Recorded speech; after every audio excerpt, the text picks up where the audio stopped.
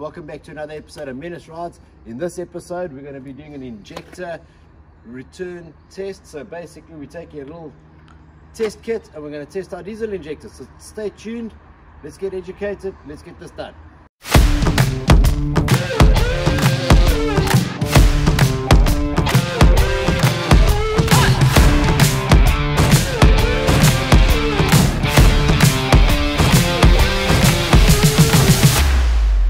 Right guys, so in this episode, like I explained to you, we're going to be doing an injector return test. So basically we're testing the return of each injector to give us an idea of how the injectors are operating. We have cleaned out the fuel tank and the fuel sender unit filter sift that's in there. That's in the previous video, so if you want to see how we did that, check our video. It'll be somewhere in the link over here. And let's get into it. Let me show you what we need, guys. So I've got a 35-pound diesel return test kit. It's made to suit a 6-cylinder vehicle. We'll only be using 4 of these. It comes with a whole bunch of different return line attachments to suit the vehicle, so we'll be fitting the right ones onto there. Once your vehicle is warmed up and is at operating temperature, that's the ideal situation to do a return line test. On this particular vehicle, it's the Mercedes W204 250 CDI blue efficiency. We've got the car up to temp. We've taken the beauty cover off. I don't have to show you guys how to do that. It's just a little clip in the front and 2 retaining clips at the back. I've also got this interior panel removal tool.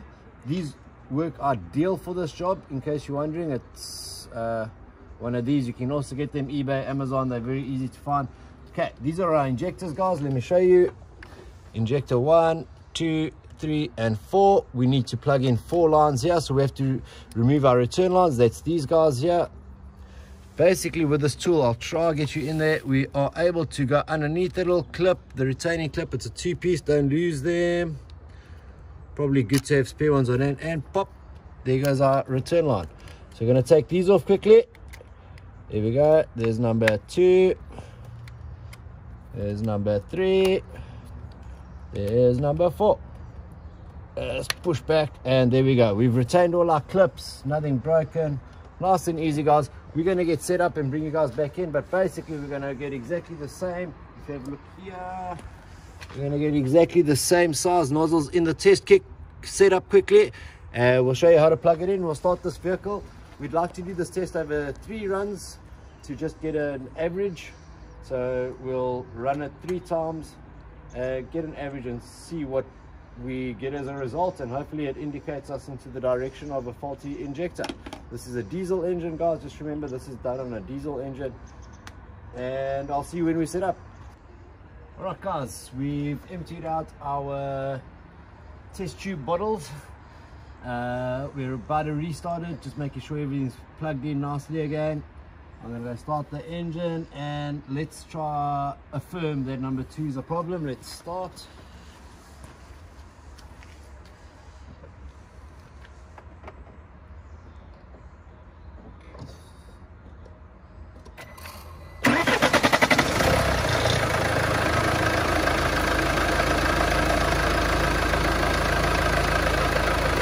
Back, and straight away we can see she's not drinking anything.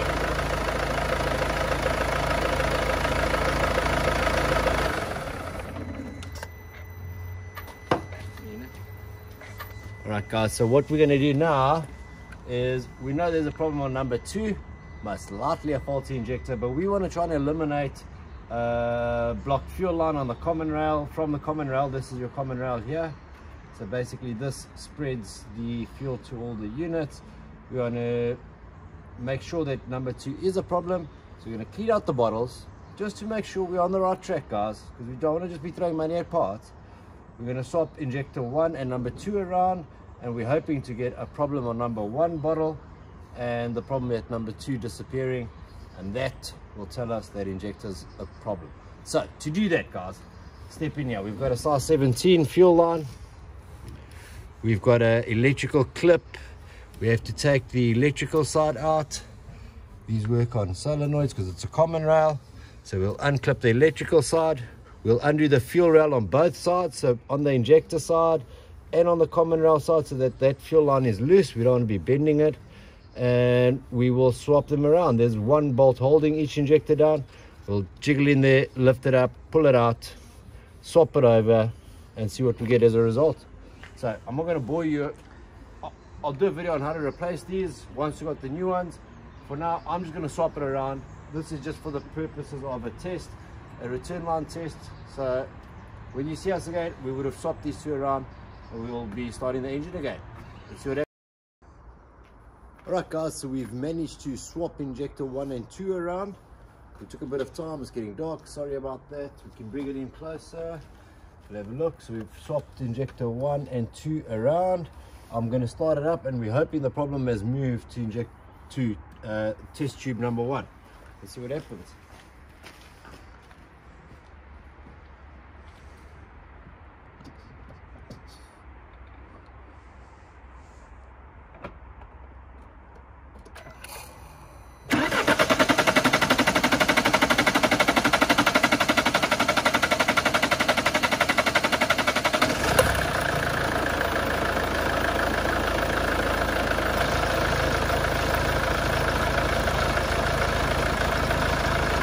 Okay, problems moved to injector 1. It took long to start because the fuel lines were disconnected. It had to build up pressure.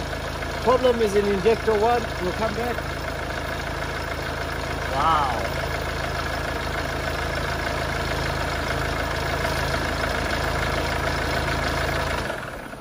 Alright guys, so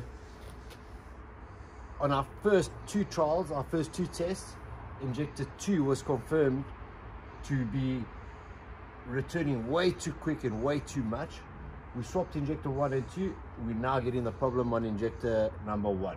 We're going to empty this out. We're going to do it for one last time. Obviously the system had to repressurize and refuel. That's why I had a long start, cranking no start, and then it eventually kicked in. So to be sure of ourselves, we're going to redo it and double check, because when that injector was out, we did take the time and just clean the nozzle of the injector. Possibly it's done something good to it, but we can still see it is returning quite a lot faster than the rest of the injectors. It does seem slower though, but that could be because of the low fuel pressure. So we're going to empty this out and do one final test, and that should be us. We are back on our final test to make sure that this particular injector is faulty. We swapped them around, we've emptied it out. It showed number 1. I'm hoping to get the same result. Let's start it up.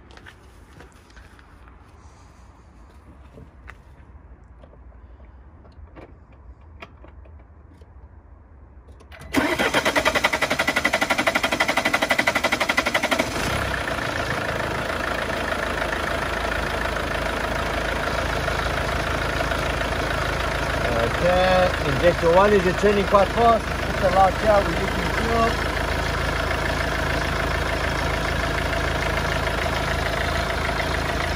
A little bit slower than before, but it's, there we go, it's bursting, it's messing.